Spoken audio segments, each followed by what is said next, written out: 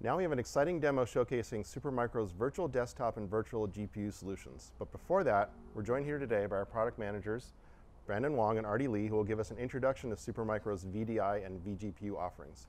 Arty, can you tell us what is VDI and what are the capabilities of Nvidia's vGPU offerings? So VDI stands for Virtual Desktop Infrastructure. What it contains is a high-powered server and multiple VMs that people can remote into, allowing people to use the server resources and also allowing for remote access, especially now since that the world is much more global and everything's sort of remote. And so vGPU is NVIDIA's solution to the problem that CPU-only VMs have. It allows for the sharing of GPU resources to the VMs to allow for the graphics or hardware acceleration part of it to be offloaded onto the GPU. Usually in VDI, there's just the server hypervisor and the VM and the thin clients that they log in with. With vGPU software, you can have the server NVIDIA-supported GPU and be able to share that GPU resources to each VM, giving their own GPU for that hardware acceleration. Since each computer has a GPU of some sort, each VM should also have a GPU for that user experience. So why is that important? So a lot of applications in Windows 10 is getting more and more graphically intense, and it slows the VM down without having a GPU to offload that onto. This is especially true if you want to use the graphics accelerated software like CAD or design workloads. vGPU allows everyone to have a native workstation type of experience while remote, and it gives high flexibility to dynamically allocate resources to the multiple VMs, allowing for the required power to be used for the different workloads. This allows for maximum utilization of the infrastructure, and because of this, the VDI is used to its fullest capacity. The list of benefits is greater than the time we have here. However, the key things to know is higher density, flexibility, and centralized data management, which is a huge issue for a lot of companies. So what are the vGPU solutions that are out there and which actual GPUs are enabled? So there are 4 types of vGPU solutions that are based on workload or pain point. For the modern day worker and heavy density, VPC is the right solution. For container-based deployments, vApps is the correct solution for that. vCompute Server, or VCS, is mainly for compute, HPC, or AI deep learning applications, and is very popularly paired with NGC for virtualized compute.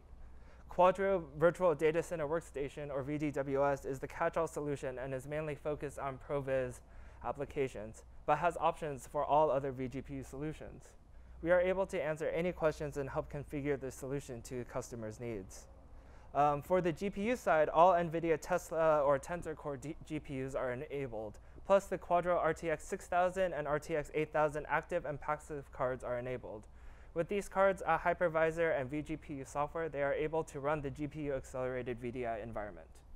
Well, that's some great technology. Brandon, can you tell us about what are the Supermicro systems that are running vGPU? Well, Alan, we have a couple very exciting 2U offerings. Starting with this here, the 2U Max IO 2029P-TXRT server. This is a dual processor server. It also has 16 memory slots, so supports up to 4 terabytes of memory, and it also features 11 PCIe expansion slots. This is a great kind of scale-up vGPU solution because it's capable of supporting up to 10 NVIDIA T4 GPUs. We also have our 2U Ultra 2029U and 6029U servers. Those are also dual processor servers.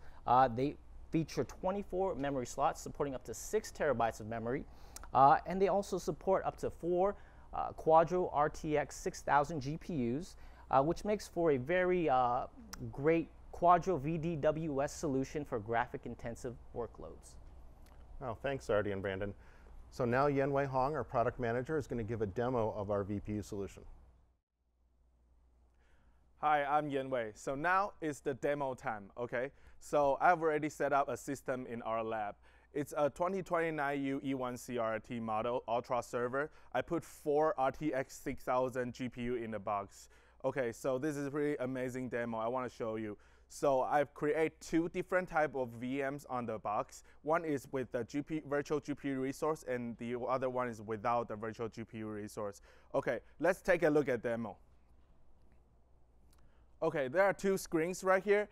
On the left side is the VM without any GPU resource. And on the right side, you can see we have the RTX 6000 GPU. So let's run the PassMark demo, DirectX 11 3D Mark. Okay, so as you can see, on the left side, without any GPU resource, we only see around like 1 frame per second on the benchmark.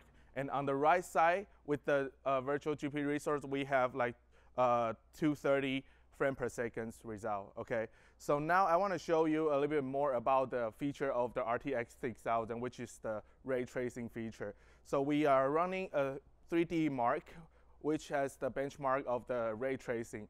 Okay, let's go to the benchmark tab right now, and then run.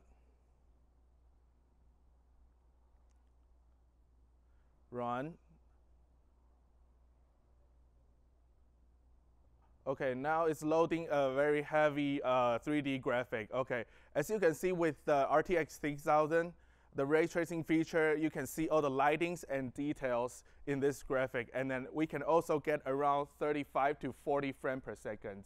Okay, so this is a very amazing result. As you can see, we got like 8,000 scores, and then around 35 to 40 frames per second.